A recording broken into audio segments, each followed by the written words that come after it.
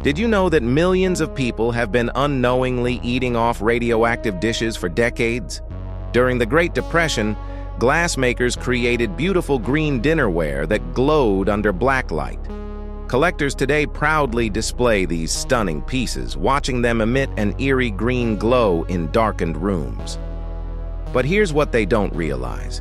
These dishes contain actual uranium that constantly releases radiation.